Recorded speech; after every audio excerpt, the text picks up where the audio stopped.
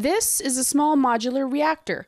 It produces nuclear power, and the government of Saskatchewan says these reactors, known as SMRs, are likely the future of clean energy in the province. The government of Saskatchewan says nuclear power will help the province achieve net zero emissions in the electrical grid.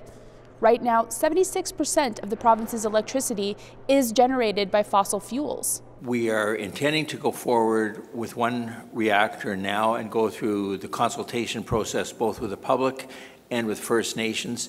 If that goes as well as we'd like it to do, it certainly would raise the issue of whether we would produce more. One 300-megawatt reactor could power 300,000 homes. If SMRs are deployed, they will provide baseload power, along with electricity from wind and solar. The province is looking into 4 reactors at $5 billion each.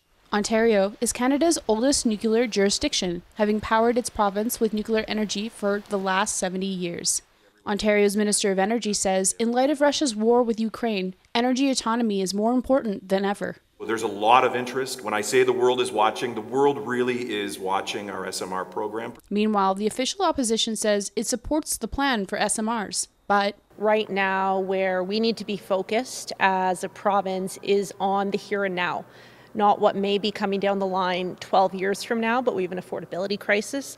We have a government that's looking to increase power rates. The government of Saskatchewan says SMRs will also benefit the economy and create thousands of new jobs. If the province goes ahead with SMRs, it's projected that the first reactor wouldn't be operational for at least 12 years or in 2034.